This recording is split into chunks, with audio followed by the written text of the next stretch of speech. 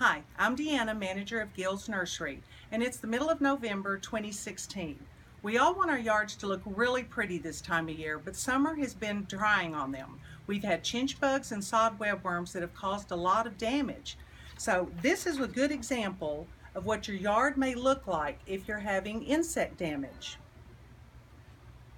It's best to make sure that we identify the problem to make sure that we can get the correct treatment for you.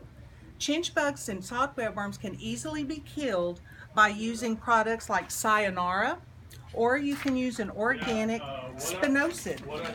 Spinosad is a good option that can be sprayed out, and you don't have to worry about harming pets, children, or beneficial insects. The yard may look really bad, but it's not dead, and it can recover. And being so warm this fall, you can still fertilize. And fertilizing is the best thing to do in the fall because it ensures that you have healthy roots to have a good, strong lawn come spring.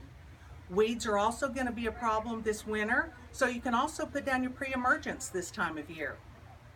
Fungus is going to be a problem coming up really soon with the shorter days and the wet nights. Last week, James did a real good video on how to identify brown patch fungus and what to treat it with.